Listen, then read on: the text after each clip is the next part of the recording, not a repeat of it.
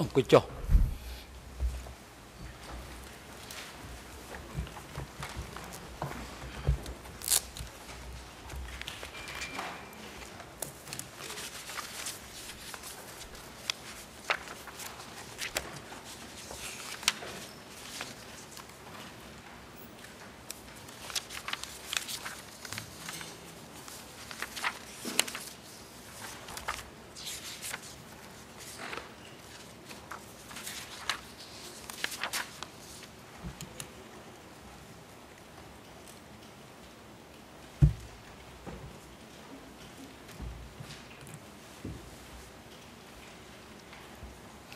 អង្គជំរះប្រកាសបន្តកិច្ចដំណើរការនីតិវិធីសកម្មភាពហើយព្រឹកមិញនេះគឺដល់ពេលឱកាសទៅក្រមមេធាវីនៅមុខតំណាងដើមម្ដងរាប់រាប់ពីនេះដើម្បីមានឱកាសតាំងទំនួលនេះដល់ចំពោះអ្នកជំនាញប៉ុន្តែមុននឹងផ្ដល់វេទិកាជូនទៅក្រមសហមេធាវីនៅមុខតំណាងដើមម្ដងរាប់រាប់ពីនេះអង្គជំរះសម្រេចលើការលះបង់សិទ្ធិក្នុងការចូលរួមសកម្មភាពនៅរសៀលនេះនឹងនៅថ្ងៃស្អែកករណីលោកខៀវសំផនដូចជាភាគីនិងសាធារណជនជ្រាបហើយថាអង្គជំរះបានគោរពសិទ្ធិលោកខៀវសំផនក្នុងការចូលរួមក្នុងកិច្ចពិភាក្សាដេញដោលដោយនៅរសៀលនេះទំនងជាអាចចាប់ផ្ដើមនៅការពិភាក្សាដេញដោលលើបញ្ហាផលប៉ះពាល់ទាំងឡាយដែលអាចកើតមានដោយសាររបាយការណ៍របស់អ្នកជំនាញពាក់ព័ន្ធនឹងបញ្ហាសុខភាពបញ្ហាសម្បទាចូលរួមសកម្មភាពរបស់ជនជាប់ចោតនួនជាហើយនឹងសេចក្តីសម្រេចបំបីកិច្ចដំណើរការនីតិវិធីដែលអង្គជំរះបានដំណើរការសកម្មភាពបន្ទាប់ពីមានដីសម្រេចមុខភាពនៅដីការសម្រេចកិច្ចបំបីកិច្ចដំណើរការនីតិវិធីដោយតុលាការកំពូលហើយបញ្ហានេះអង្គជំរះគ្រោងនឹងចេញនៅដីសម្រេចនៅពេលសំត្របឆាប់ខាងមុខនេះប៉ុន្តែលើនេះឃើញថាតាំងពីជូនដំណឹងមកគាត់មិនបានផ្ដល់ព័ត៌មានអំពីបញ្ហាការលះបង់សិទ្ធិទើបតែព្រឹកមិញនេះអង្គជំរះបានបង្គាប់ឲ្យ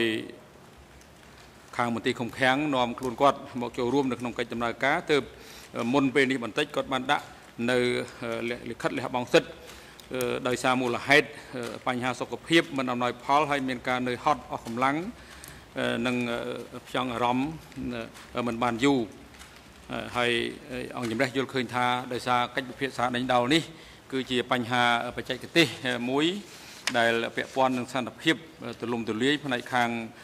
ទួលនីតិភារកិច្ចរបស់ភាគីពាក់ព័ន្ធជាពិសេសមេធាវីរបស់គាត់ហើយដូច្នេះអង្គជំរះយល់ព្រមតាមការស្នើសុំលះបង់សិទ្ធិរបស់លោកខៀវសំផនអង្គជំរះប្រកបឲ្យអនុរិយមន្ត្រីឃុំឃាំងនាំលោកខៀវសំផនត្រឡប់ទៅកាន់មន្ត្រីឃុំឃាំងនៃអវតកវិញចុះ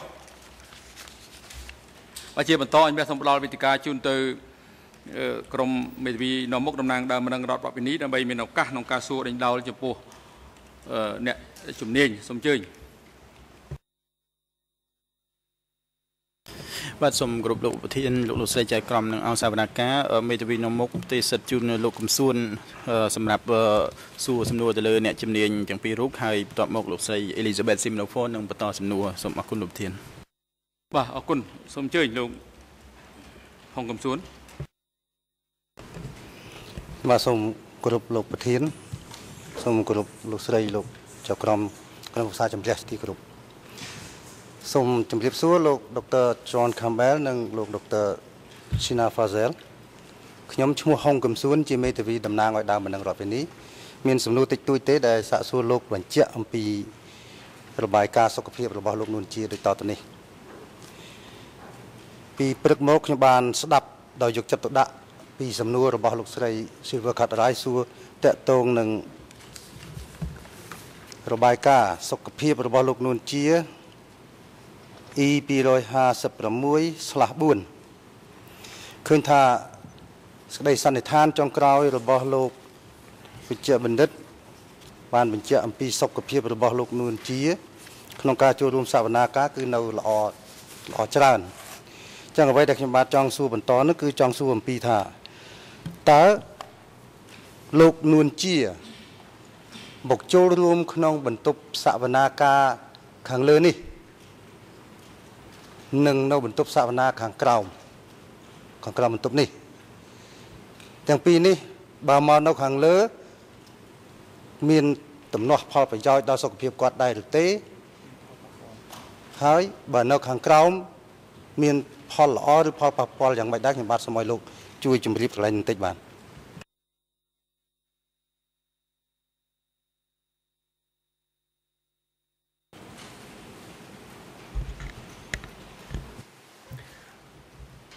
I'm not sure we can answer that question.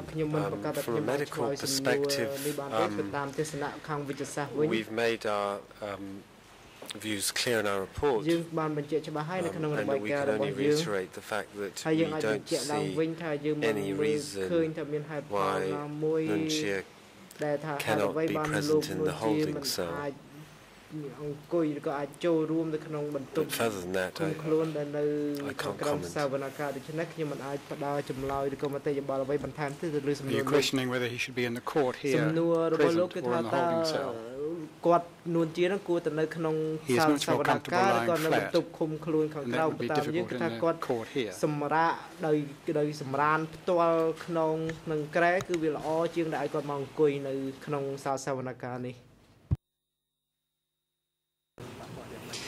បាទសំណួររបស់ខ្ញុំចង់សួរថាបើសិនជាគាត់ចូលរួមសវនាការនៅក្នុងបន្ទប់ខាងលើនេះតើធ្វើឲ្យគាត់កាន់តែទ្រុឌទ្រោមទៅទៀតឬក៏ជួយក្នុងការហាត់ប្រាណរបស់គាត់បានខ្លះៗអញ្ចឹងណាចង់ដឹងអញ្ចឹងនោះមានន័យថាមកក្នុងបន្ទប់សវនាការនេះអាចជួយដល់សុខភាពគាត់អំពីរឿងចលនាហាត់ប្រាណអីដើម្បីឲ្យសុខភាពគាត់នឹងបានល្អឡើងវិញខ្លះដែរទេ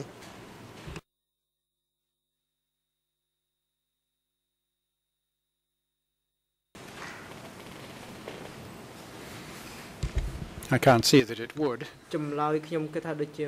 improve the situation. มันមានអ្វីប្រសើរលើសគ្នានោះទេ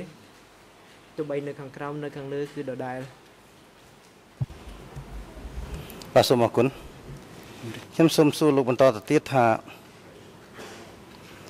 លោកបានជម្រាបទៅខាងអង្គសវនាការក៏ដូចជានៅក្នុងរបាយការណ៍សុខភាពរបស់លោកហើយដែរថា ការដែលលោកនួនជាគាត់នៅក្នុងមន្ទីរឃុំឃាំងគាត់ច្រើនតែសម្រាក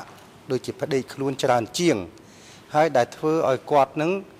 ទន់ខ្សោយឬក៏អស់កម្លាំងដោយសារខ្វះការហាត់ប្រាណអញ្ចឹងការដែលគាត់មក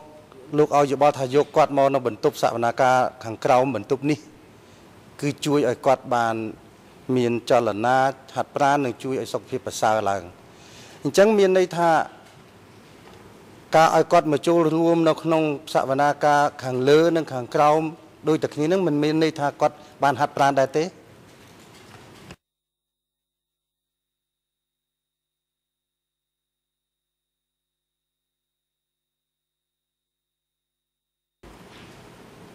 No, I cannot see that bringing him into the courtroom here would increase his exercise, his activity really at all.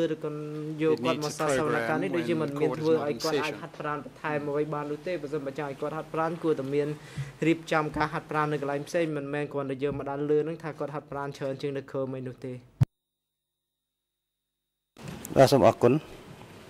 លោកអាចជម្រាបបានទេថាក្នុងការអង្គុយ នឹងដេកតើពីនឹងលោកនួនជាមួយណាដែលសុខភាពគាត់ល្អជាងបាទ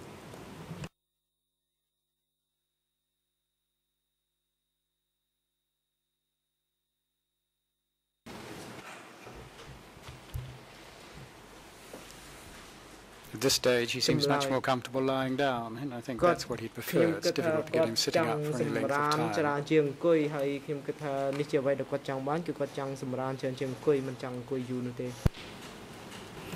បាទអរគុណ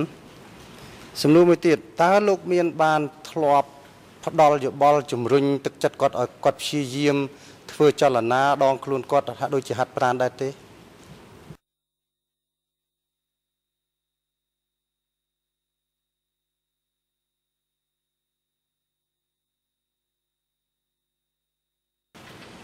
Sorry, I'm not clear about the question.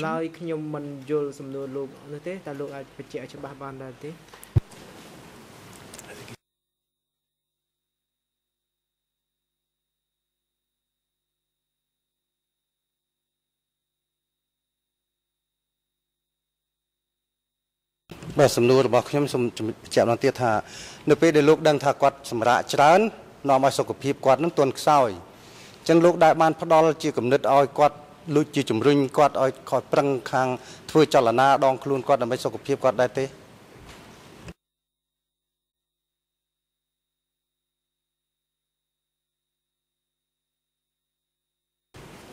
No, I've not been seeing him in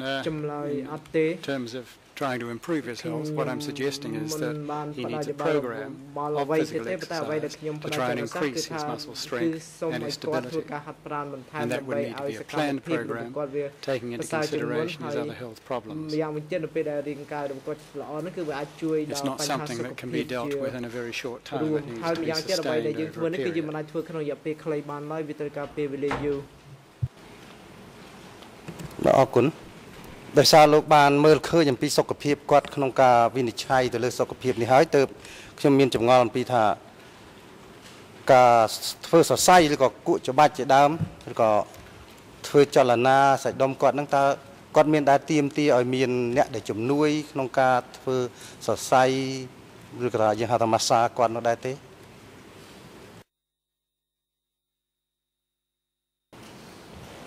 No, I've not discussed massage with him. ទេខ្ញុំមិនដែលពិភាក្សាបញ្ហាធ្វើសរសៃឬក៏ម៉ាស្សានឹងជាមួយគាត់នោះទេបាទសូមអរគុណនៅក្នុងអនុសាសន៍របស់លោកមានន័យថាលោកមិនមានអនុសាសន៍អ្វីដែលផ្ដល់ជូនក្នុងអង្គជំនុំជម្រះអំពីការឲ្យកែប្រែលទ្ធភាពនៃការចូលរួមសវនាការទេអញ្ចឹងតកតងជាមួយនឹងសុខភាពលោកនួនជា នៅក្នុងកថាខណ្ឌទី 49 នៃរបាយការណ៍សុខភាពដែលលោកចេញមកនេះគឺក្នុងបន្ទាត់ទី 7 ជាភាសាខ្មែរលោកបានសរសេរថាយើងខ្ញុំមិនមានអនុសាសន៍ឲ្យកែប្រែដំណើរការនីតិវិធីរបស់តុលាការតាក់ទងទៅនឹងការកំណត់ពេលវេលាជំនុំជម្រះមួយវគ្គដែលយើងខ្ញុំយល់ឃើញថាមិនលើសពី 90 នាទីនោះទេចំណុចនេះមានន័យថា តើលោកនួនជាមានលទ្ធភាពឬក៏សុខភាពអាចចូលរួមសវនាការគ្រប់ 90 នាទីអញ្ចឹងមែនទេ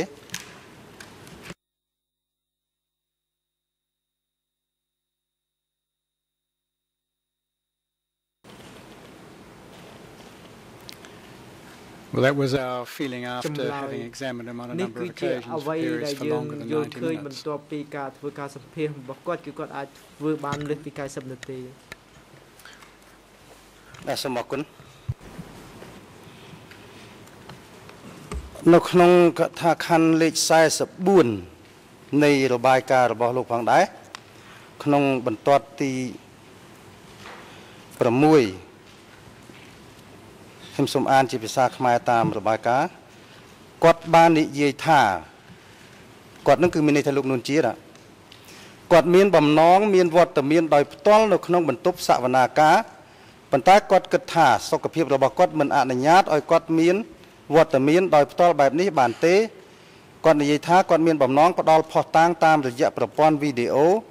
ហើយគាត់ចង់ផ្ដល់សក្ខីកម្មបែបនេះពីបន្ទប់ឃុំឃាំងមកដោយសារថាគាត់អាចវិលមុខប្រសិនបើគាត់ធ្វើដំណើរមកកាន់បន្ទប់សវនាការក្នុងនេះខ្ញុំបាទចង់សួរលោកថាតើមានអ្វីដែលប្រសើរជាងនេះទៅទៀតដើម្បីឲ្យគាត់ បាត់វិលមុខហើយនឹងមានស្មារតីឲ្យល្អតាមដែលលោកផ្ដល់ជាយោបល់វិទ្យាសាស្ត្របាទ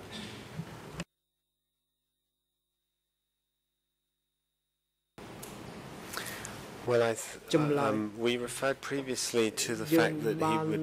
would recommend that he be given 15 to 30 minutes to settle after he's moved to the holding cell. That would be one remedy. The second remedy is that if he complains of pain in his back or his waist, that he be offered oral paracetamol. The third piece of good practice would be that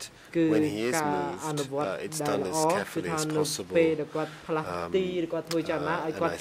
that's already the case, that people move him very carefully and without too much disruption to his back. សង្កត់ធ្ងន់ឬក៏កុំឲ្យមានសម្ពាធខ្លាំងទៅលើខ្នងនៃចង្កេះរបស់គាត់ បាទសូមអរគុណលោកសាស្ត្រាចារ្យទាំងពីរខ្ញុំបាទមានសំណួរតែត្រឹមនេះហើយសូមអរគុណដែលការផ្ដល់ជាការយល់ឃើញនិងពិចារណារបស់លោកបន្តទៅទៀតនេះគឺលោកស្រី Elizabeth គាត់នឹងបន្តសំណួរពីខ្ញុំបាទទៅលោកសូមអរគុណលោកប្រធានបាទ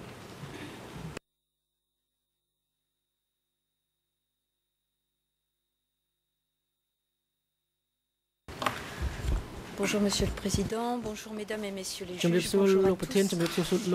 bonjour à vous, messieurs les experts. J'ai une très petite question à vous poser, qui sont d'ailleurs assez disparates. Je voudrais vous poser une première question qui concerne la double cataracte de Monsieur Lucia. Vous avez dit qu'il était atteint d'une double cataracte, et vous avez dit que l'opération de la cataracte était quelque chose d'assez simple. Nous savons tous que la vision, c'est quelque chose qui permet de rester impliqué, pouvoir lire des documents, c'est quelque chose qui permet d'être impliqué. Donc c'est mieux que de se faire lire les choses par quelqu'un d'autre. Est-ce que vous savez la raison pour laquelle cette opération n'a pas été pratiquée?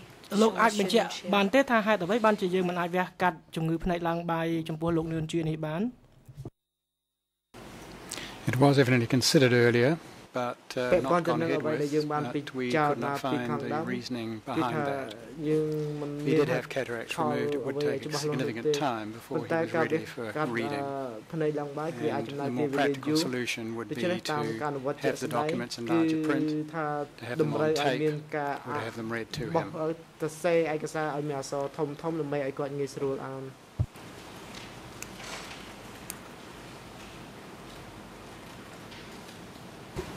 Je vous remercie. Est-ce que je peux déduire de votre réponse que vous ne préconisez pas cette opération?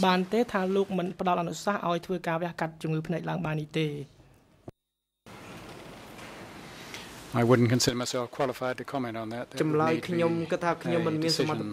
ophthalmologist, someone who examined the eyes more fully than I was able to with the equipment I had available.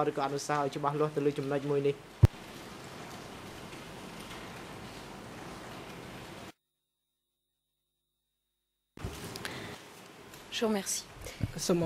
Ma deuxième question concerne votre rédaction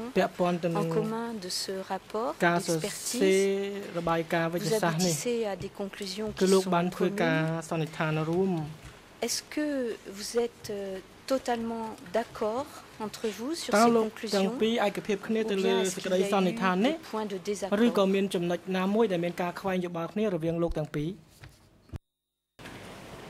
There were no points of disagreement. That's right, there were no points of disagreement. Je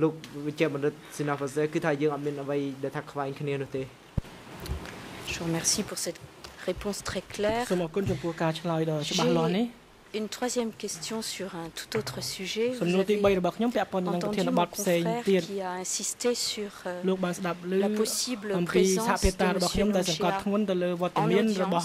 audience et non pas seulement dans la cellule de détention.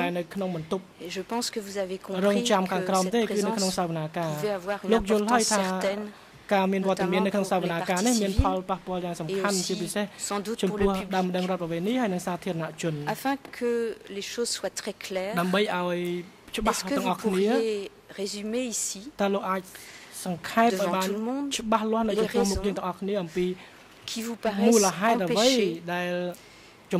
présence en audience, autrement dit les raisons pour lesquelles vous préconisez plutôt la cellule de détention, de telle façon que ces raisons soient clairement et explicitement données aux personnes qui vous écoutent. Sitting would affect this.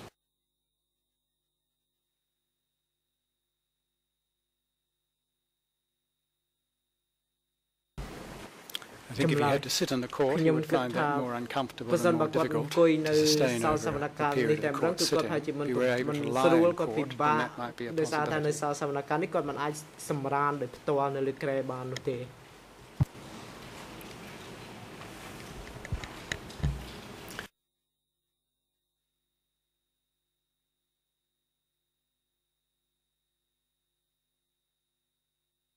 Est-ce que l'expert, est-ce qu'on pourrait redonner le micro à M. Fazel pour qu'il puisse exprimer son avis?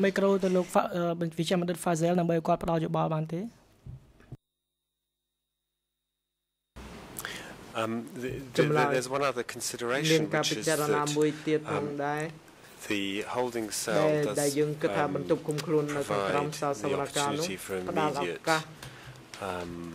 medical support in the sense that, for instance, if he was asking for some pain relief, he could be provided it. So that's one other consideration is just the availability of medical support in the holding cell. John, do you? Yeah, it's really.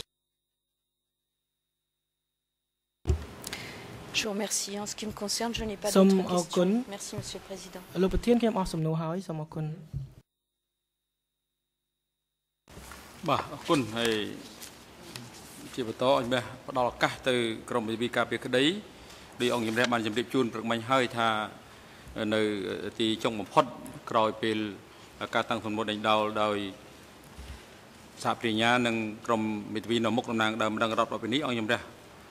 ផ្ដល់ឱកាសទុកឱកាស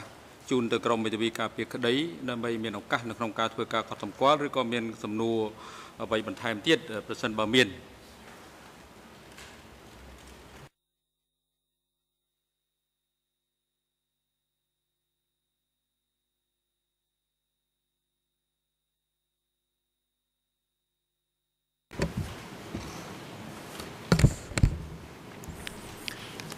សូមគ្រប់លោកប្រធានសាយថ្មី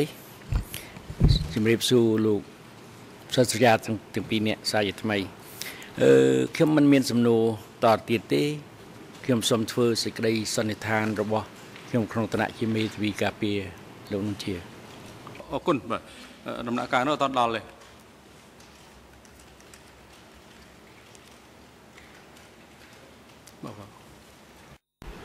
អញ្ចឹងខ្ញុំមិនមានសំណួរអីតទៀតបាទអរគុណឥឡូវនេះកិច្ចពិភាក្សាដេញដោលចំពោះអ្នកជំនាញពាក់ព័ន្ធនឹងបញ្ហាការពិនិត្យលើបញ្ហាសុខភាពការវិតម្លៃនិងរបាយការណ៍វិទ្យាសាស្ត្រអំពី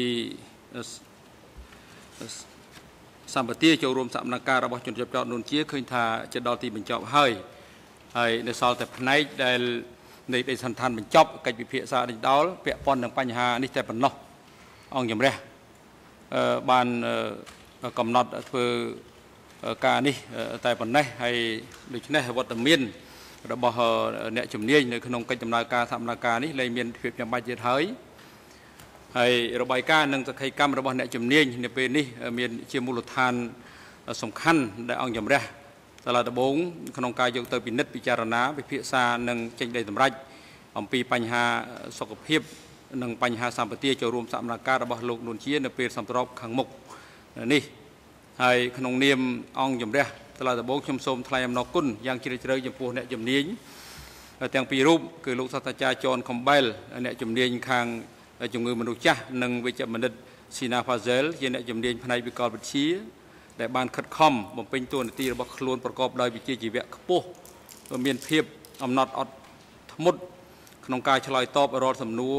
ដែលបានចោទសួរចំពោះរូបលោកហើយលោកទាំងពីរបានចំណាយពេលវេលាដ៏មានតម្លៃនិងអញ្ជើញមកពីចម្ងាយឯនេះសមុទ្រមកបំពេញភារកិច្ចជួយជ្រោមជ្រែងដល់អង្គជំរះរដ្ឋដំបងនៅក្នុងការស្វែងរកការពិតក្នុងនាមជាអ្នកជំនាញតាមការចាត់តាំងចំពោះរឿងក្តីដ៏ធំធេងនិងលំបាកថ្មុកថ្មាញនេះហើយសូមជូនពរលោកអ្នកជំនាញទាំងពីរជួបតែតំណែងល្អនិងធ្វើដំណើរវិលត្រឡប់ទៅវិញប្រកបដោយសុវត្ថិភាពហើយអ្នកជំនាញអាចចាក់ចេញពីបន្ទប់សកម្មភាពត្រឡប់ទៅវិញបានហើយមន្ត្រីរដ្ឋបាលតុលាការរដ្ឋមន្ត្រី ជាមួយនឹងខាងអង្គភាពកងពាសាក់សៃនិងអ្នកជំនាញក្នុងការជូនអ្នកជំនាញវិលត្រឡប់ទៅកន្លែងគាត់សម្រាប់ឬក៏គោលដៅណាដែលគាត់ចង់ទៅបានហើយសូមអញ្ជើញបាទ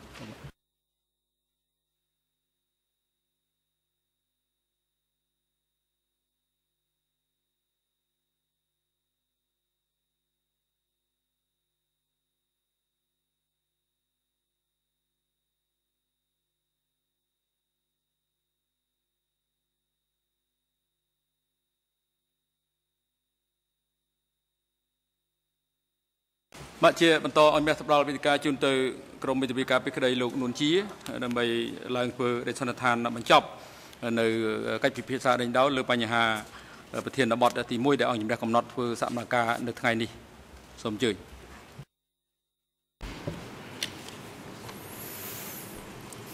សូមគោរពអង្គសកម្មភាពសាយថ្មីសូមគោរពលោកប្រធាន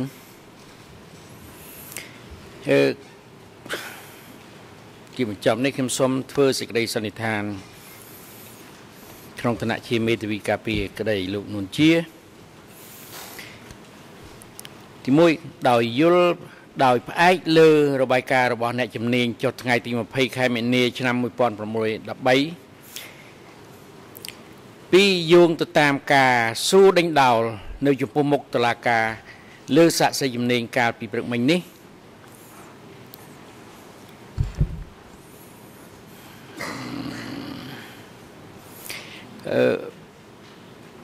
បង្ហាញឲ្យឃើញថាកូនក្តីរបស់ខ្ញុំនៅមានជំងឺធ្ងន់ធ្ងរ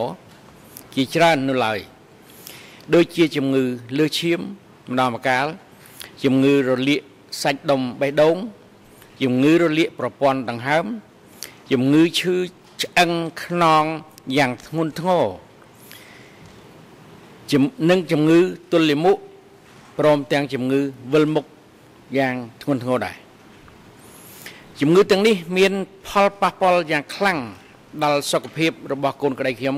ក្នុងការផ្ដោតអារម្មណ៍និងការចងចាំជាពិសេសធ្វើឲ្យកម្លាំងកាយរបស់គាត់ចុះខ្សោយចំណុចនេះវាស្របទៅនឹងការសន្និដ្ឋានរបស់លោក John Campbell កាលពីព្រឹកមិញថាកាលណាកម្លាំងកាយចុះខ្សោយគឺធ្វើឲ្យប៉ះពាល់ដល់កម្លាំងចិត្តនិងកម្លាំងប្រាជ្ញាដែលធ្វើឲ្យប៉ះពាល់យ៉ាងធ្ងន់ធ្ងរដល់ការផ្ដោតអារម្មណ៍និងការចងចាំរបស់លោកនួនជាផងដែរផ្អែកលើមូលដ្ឋាននេះបើទោះជាកូនក្តីរបស់ខ្ញុំត្រូវបានតុលាការយកមកហើយដាក់ឲ្យគាត់ដេកនៅបន្ទប់ឃុំខាងក្រោមនេះក៏ដោយក៏វាមិនមានន័យអ្វីទាំងអស់ព្រោះថាគាត់មិនអាចផ្ដោតអារម្មណ៍ឬតាមដានសកម្មភាពបានឡើយការធ្វើបែបនេះគឺគ្រាន់តែបង្ក្រប់តាមនីតិវិធីរបស់តុលាការតែប៉ុណ្ណោះសរុបមកនៅក្នុងរបាយការណ៍បានរកឃើញថាកូនក្តីខ្ញុំមានជំងឺដូច្នេះអ្នកជំនាញគួរតែផ្ដល់អនុសាសន៍ដល់តុលាការឲ្យកូនក្តីខ្ញុំបានទទួលព្យាបាលយ៉ាងត្រឹមត្រូវនិងហ្មត់ចត់សិនមុននឹងមកចូលរួមសវនកម្មដូច្នេះខ្ញុំសូមបដិសេធរបាយការណ៍របស់អ្នកជំនាញដែលស្នើសុំឲ្យកូនក្តីខ្ញុំមកដេកស្ដាប់សវនកម្មទន្ទឹមនឹងនេះដែរខ្ញុំសូមស្នើសុំឲ្យតុលាការបញ្ជូនកូនក្តីខ្ញុំទៅព្យាបាលរោគទាំងអស់ដែលគាត់មានឲ្យបានជាសះស្បើយត្រឹមត្រូវសិនមុននឹងយកគាត់មកចូលរួមសវនកម្មបើកូនក្តីខ្ញុំនៅមានជំងឺរ៉ាំរ៉ៃដោយសពថ្ងៃនេះហើយបង្ខំឲ្យគាត់មកសវនកម្មទាំងស្ដាប់មិនបានមើលមិនឃើញមិនមានការចងចាំនៅអ្វីដែលតុលាការបានពិភាក្សាគ្នានោះទេនេះទុកជាការ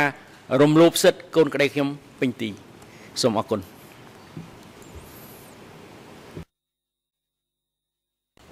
គុណបាទមែនទេបាទមិនមែនទេអស់បាទអរគុណជាបន្តអមផ្ដល់វេទិកាជូនទៅ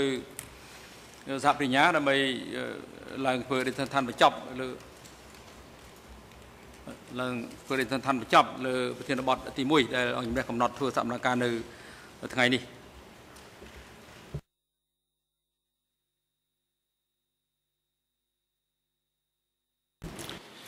Thank you very much, Mr. President. Let me start first by responding to the assertions made by Mr. Nunchea's counsel. These assertions are inconsistent with the testimony and report from the experts that we just heard. It is true that his client has a history of hypertension, one of the conditions he just said. However, as indicated in the report, his hypertension or blood pressure is under control. The recent blood pressure from his examination is within normal range. This is not a disease. The doctors have made clear that in any way affects his ability or his fitness to participate. The respiratory condition relating to his bronchitis has been treated. He has recovered from that. And as for other things of which he complains, which counsel has pointed out, such as the physical strength of his client, dizziness, matters such as this, Dr. Campbell's opinion was that this was the result of the accused's inactivity, something that he has the ability to change or to improve if he wishes to make the effort to have some form of rehab, some form of physical activity. In terms of the request that his client be treated until he is well enough to participate, treated for what would be my response. The doctors have made clear that the existing medication and treatment is sufficient for his problems, and that his conditions are stable. The question, I think, for your honors is what has changed since your prior finding that Nunchea is fit to stand trial. In terms of his physical condition, Dr. Campbell has been clear that his condition is stable. His cardiovascular condition has remained stable since 2007. He is not suffering any significant ramifications from his 1995 stroke. There is simply no change in his physical condition that would warrant a change to the fitness decision previously made by this court. What has changed, I would note, of significance since your last decision is that Nunchea has now been subject to a full mental evaluation, mental health evaluation by Dr. Fiza. You'll recall that during the prior period, following the advice of his client, Nunchea refused to meet with Dr. Fiza, and as a result, they were unable to conduct examinations and perform the tests that they have now been able to perform. So if there is anything that has changed, it is that the court now has a detailed report from the experts, which confirms by any possible measure that with regard to his mental health, he is fit to participate. He has scored high on all the objective exams conducted, and subjectively, in terms of his interview with the doctors, it is clear that he meets the criteria. He was able to participate in interviews lasting several hours. He was able to respond to all questions, and more importantly, it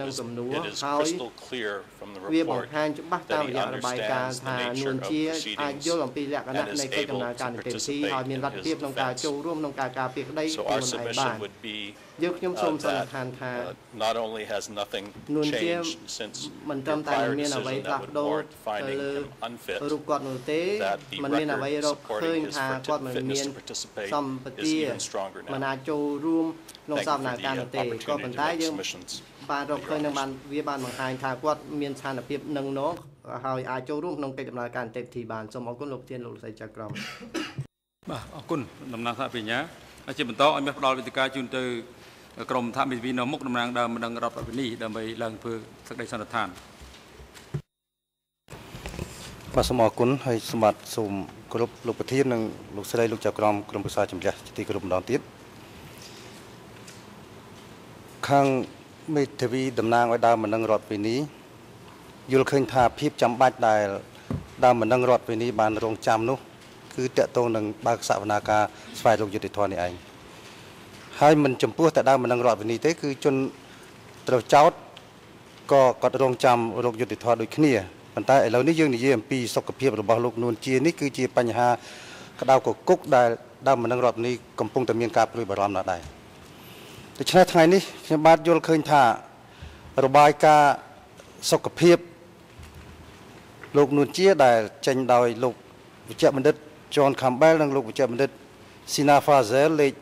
E256/4 នេះគឺជារបាយការណ៍ដ៏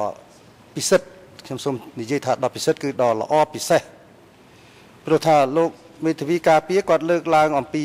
ការបដិសេធចោលរបាយការណ៍របស់លោកវិជ្ជបណ្ឌិតនេះគឺគ្មានមូលដ្ឋានត្រង់ណាមួយដែលបញ្ជាក់នៅក្នុងអង្គសវនាការនេះថាកិច្ចការងាររបស់លោកវិជ្ជបណ្ឌិតទាំងពីរនេះគឺធ្វើឡើងខុសអំពីជំនាញរបស់គាត់នោះទេអញ្ចឹងនៅក្នុងរបាយការណ៍របស់លោកវិជ្ជបណ្ឌិតទាំងពីរនេះលោកបានបំពេញកាតព្វកិច្ចរបស់គាត់ទាំងជំនាញទាំងបច្ចេកទេសរហូតបានចេញលទ្ធផលគឺបញ្ជាក់ដោយគ្មានលំអៀងនោះទេគឺមានលម្អិតនៅក្នុងឯកសារនេះតែម្ដង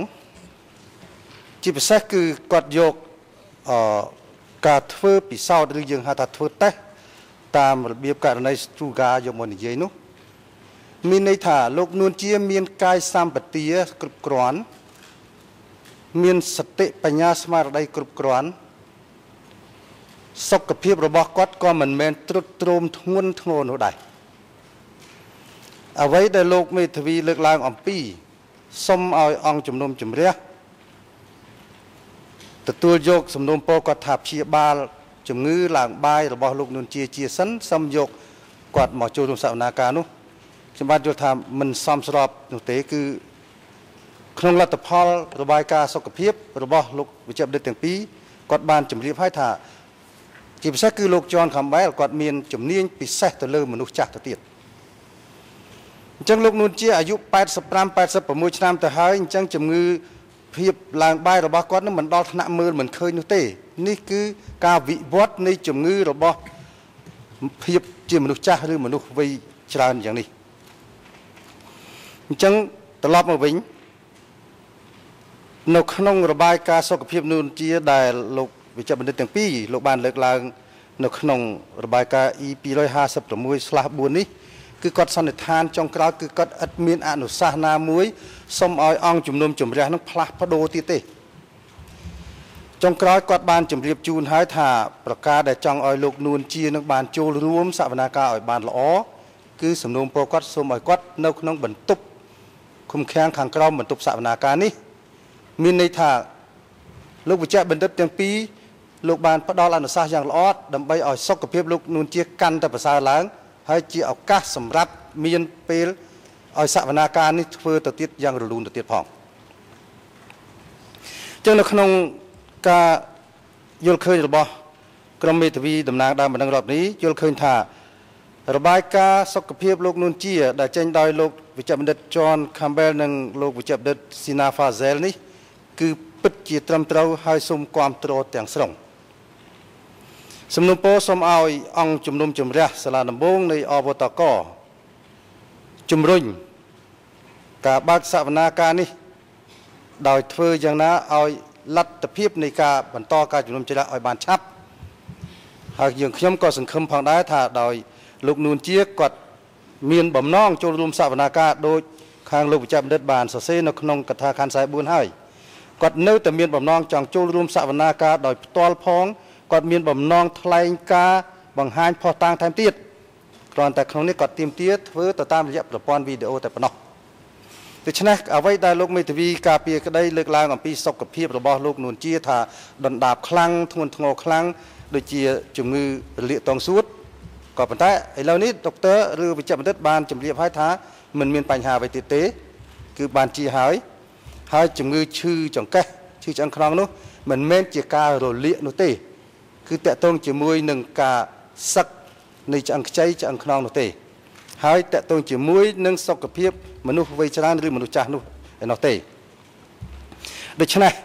ខ្ញុំបាទក្នុងនាមជាមេធាវីតំណាងដើមបណ្ដឹងរដ្ឋវិនីសូមលើកទឹកចិត្តថាបើលោកនួនជាមានប្រសាសន៍នៅក្នុងកថាខណ្ឌ44នៃរបាយការណ៍សុខភាពនេះដែលគាត់មានបំណងចង់និយាយការពិតយើងខ្ញុំក៏កាន់តែត្រេកអរសូមឲ្យគាត់និយាយការពិតឲ្យបានច្រើនខ្ញុំបាទមិនដឹងថាការពិតនោះប៉ុណ្ណាទេប៉ុន្តែបើគាត់បាននិយាយថាគាត់ចង់និយាយការពិតឲ្យដើមបណ្ដឹងរដ្ឋវិនីនិងប្រជាជនលើពិភពលោកបានដឹងផងនោះយើងសូមគាំទ្រនិងសូមផ្ដល់នៅការគាំទ្រនេះដល់គាត់ទាំងស្រុងហើយក៏សូមឲ្យសវនាការនេះដំណើរការទៅឲ្យបានឆាប់ឲ្យបានសមស្របជាមួយនឹងការចង់បានរបស់ជនរងគ្រោះនឹងដើមបណ្ដឹងរដ្ឋវិនីផងដែរបាទសូមអរគុណសូមអញ្ជើញ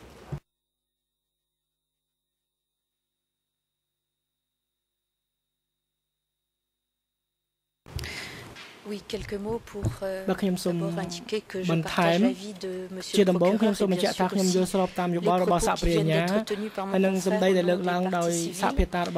Je voudrais simplement pour conclureដើម្បីជាការបញ្ចប់នោះខ្ញុំសូមបញ្ជាក់ថាទោះបីជាមានការប៉ុនប៉ងពីខាងមេធាវីការពារក្តីនួនជាក៏ដោយក៏សេចក្តីសន្និដ្ឋានរបស់អ្នកជំនាញអំពីសម្បត្តិរបស់នួនជាក្នុងការទទួលការជំនុំជម្រះនោះគឺថាមានភាពច្បាស់លាស់ណាស់et elles sont très argumentées. អ្នកជំនាញក៏មានការឯកភាពគ្នាដែរហើយក៏បានផ្ដល់កលិករឡើងយ៉ាងច្បាស់លាស់ពាក់ព័ន្ធទៅនឹងដូច្នេះសម្បត្តិរបស់នួនជាមិនមានការសង្ស័យទេពាក់ព័ន្ធទៅនឹងរបាយការណ៍វិទ្យាសាស្ត្រនោះចំពោះសុខភាពផ្លូវកាយរបស់លោកនួនជាវិញពិតណាស់គឺថាគាត់មានវ័យចាស់ជរាណាស់ទៅហើយ mais ils ont souligné aussi ក៏ប៉ុន្តែគាត់បានអ្នកជំនាញបានលើកឡើងថាស្ថានភាពផ្លូវកាយរបស់នួនជាមានភាពនឹងនរហើយมันមានឧបសគ្គណាមួយរារាំងឲ្យគាត់មិនអាចចូលរួមនៅក្នុងការជំនុំជម្រះក្តីបាននោះទេហើយការចូលរួមជំនុំជម្រះក្តីនេះក៏គាត់ជាអ្នកទាមទារដែរដោយដែលបានបញ្ជាក់បាញ់មិញនេះដូច្នេះយើងនៅតែមានការត្រូវយ៉ាងម៉េចរៀបចំដែលជាការ Vous avez noté que les parties civiles sont bien sûr désireuses de la présence de Monsieur Nunchia, pour des raisons qui sont d'ailleurs aussi évidentes. En même temps, les parties civiles sont désireuses que ce procès avance et qu'il ne soit pas perturbé par de multiples problèmes, notamment liés à la présence ou non de Monsieur Nunchia. Donc si la Chambre envisage des aménagements, nous y sommes favorables si cela permet de poursuivre avec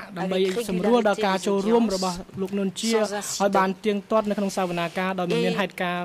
Nous pensons qu'il est important que Nunchia se rende à la cellule de détention. Parce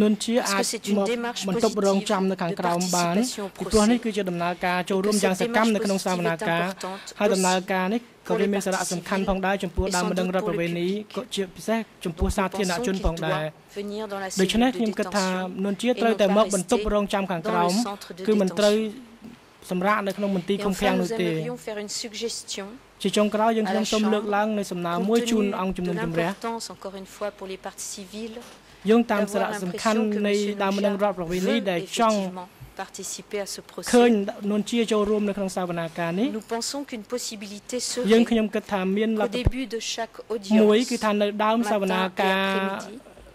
រៀងរាល់លើកនៅពេលព្រឹកនៅពេលរសៀលនោះគឺថាអាចបង្ហាញវត្តមានរបស់នួនជានៅដើមសវនាការឲ្យសាធារណជននិងដើមដឹងរដ្ឋប្រវេណីឃើញ impression que ដើម្បីឲ្យ M. ពួកគាត់មានអារម្មណ៍ Nunchia ថា est bien លោក présent. នួនជាគាត់ពិតជាមានវត្តមាននៅក្នុងសវនាការមែនហើយគាត់បានចូលរួមក្នុងសវនាការគាត់បានស្ដាប់ Pas que techniquement ការ ce ពិភា soit ក្សា très ដេញដោល ដូ difficile. ច្នេះខ្ញុំគិតថានេះមិនមែនជាចំណុចលំបាកនោះទេ De sa ហើយនៅ présence ពេលដែល attentive យើងទាំងអស់ en គ្នា début ឃើញ d'audience នួនជានៅដើមសវនាការនីមួយៗនោះគឺជាការបង្ហាញមួយថាគាត់ពិតជាបានចូលរួមយ៉ាងសកម្មនៅក្នុងសវនាការសូមអរគុណ អរគុណបាទជាបន្តអង្គព្រះផ្ដល់ឱកាសជូនទៅក្រុមវិទ្យាការពារក្តីលោកនួនជាធ្វើរិទ្ធិដ្ឋានតបចុងក្រោយប្រសិនបើក្រុមវិទ្យាការពារក្តីមានបំណងធ្វើដូច្នេះ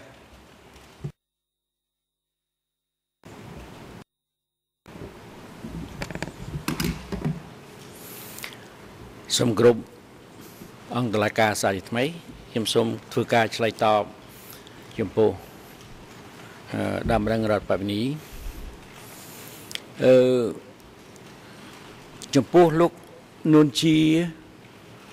ក្នុងឋានៈខ្ញុំជាមេធាវីការពីគាត់បានធ្វើការចិត្តដិតស្និទ្ធស្នាលមិនបានទៅព្យាបាលគាត់ទេមិនទៅមើលគាត់សឹងតែរាល់ថ្ងៃហើយដឹងជំងឺគាត់យ៉ាងម៉េចជំងឺដែលឥឡូវនេះជំងឺចម្បងដែលធ្វើឲ្យខ្ញុំសន្និដ្ឋានថាពិបាកមែនទែនគឺជំងឺចង្កេះដែលអ្នកជំនាញមិនបាននិយាយស៊ីជម្រៅក្នុងរឿងហ្នឹងទេ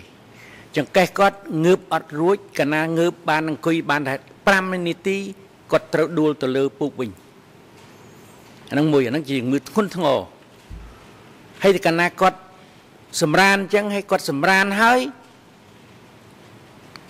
តែកាលណាគាត់និយាយច្រើនឬក៏ស្ដាប់ទីច្រើនក៏គាត់វិលមុខអាហ្នឹងអញ្ចឹងមិនខ្ញុំស្នើឲ្យមិញថារកអនុសាសន៍យ៉ាងម៉េចឲ្យធ្វើ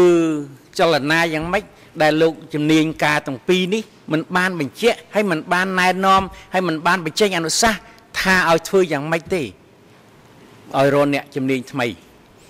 ត្រង់ហ្នឹងខ្ញុំសូមថាចិត្តខ្ញុំមេធាវីការពារក្តីបងប្អូនខាងជនជាប់ចោតក្តីចង់ឃើញតុលាការនេះដំណើរការដល់ចប់ចុងចប់ដើមហើយដោយប្រកបដោយយុត្តិធម៌ទាំងអស់គ្នាចង់បានអញ្ចឹងដូចគ្នាហើយឲ្យបានឆាប់បំផុតដែរពីព្រោះអាយុគាត់កាន់តែច្រើនបើសិនជាការសន្និដ្ឋានរបស់ខ្ញុំបើសិនជាធ្វើម៉េចឲ្យសុខភាពគាត់បានល្អអារម្មណ៍គាត់បានល្អចូលមកសវនកម្មដើម្បីចង់ឲ្យគាត់ឆ្លើយតបនឹងសវនកម្មនឹងភាគីនឹងតុលាការឆ្លើយដោយផ្ទាល់មាត់ដើម្បីដូចមេធាវីខាងដើមរងរដ្ឋនីនិយាយចឹងថាចង់លឺណាស់ចង់ស្ដាប់ថាគាត់និយាយរឿងពិតការពិតយ៉ាងម៉េចខ្ញុំក៏ចង់ដូចគ្នាចឹងដែរ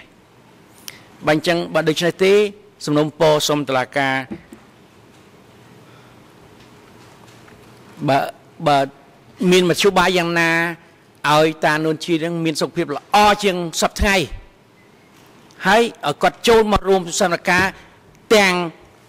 អារម្មណ៍គាត់គ្រាន់បើជាងសប្តាហ៍ថ្ងៃចង្កេះគាត់អាចអង្គុយបានតែកន្លះម៉ោងក៏យកដែរអាហ្នឹងខ្ញុំក៏រួមសហការជាមួយនឹងបណ្ដាំរងរដ្ឋបាលនីខ្ញុំសូមអរគុណលោកប្រធានបាទអរគុណឥឡូវនេះយើងពេលក្រោយនេះយើងនឹងឈានចូលដល់កិច្ចពិភាក្សាលើប្រធានបទទី2ផលប៉ះពាល់ដែលកើតចេញពីរបាយការណ៍វិទ្យាសាស្ត្ររបស់អ្នកជំនាញចំពោះលោកនួនជាក្នុងការមានសម្បទាចូលរួមសកម្មភាពឬក៏គ្មាននោះហើយនឹងបញ្ហាដែលអង្គជំរះគ្រងនឹងចេញនៅស្ដីសម្រាប់បំបីកិច្ចចម្រើការនីតិវិធីប៉ុន្តែឥឡូវនេះដល់ពេលសំលមសម្រាប់ដែរហើយឲ្យមកប្រកាសសម្រាប់15នាទីចាប់ពីពេលនេះទៅរហូតដល់ម៉ោង3ខ្វះ20នាទីសូមអញ្ជើញចូលវិញដើម្បីបន្តកិច្ចដំណើរការសកម្មភាពសម្រាប់ចុះសូមក្រោកឈរ